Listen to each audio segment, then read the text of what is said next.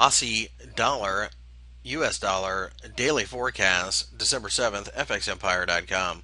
The Australian dollar pair rose above the resistance that we had seen at 105, and actually the resistance was a little closer to 1.0480. You can see we spiked through it during the session, but we have fallen back down.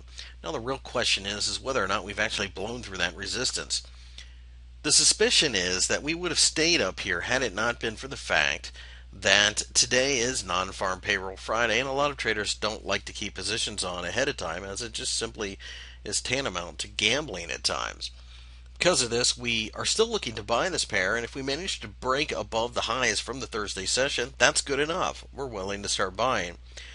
However, if we pull back, and as long as we show some type of support at one point or another during the day, then we're willing to go long as well, as the knee-jerk reaction will more than likely be predicated upon jobs when everybody knows that the market's really focusing on this whole fiscal cliff issue. So any kind of overreaction to the jobs number could be a buying opportunity as well.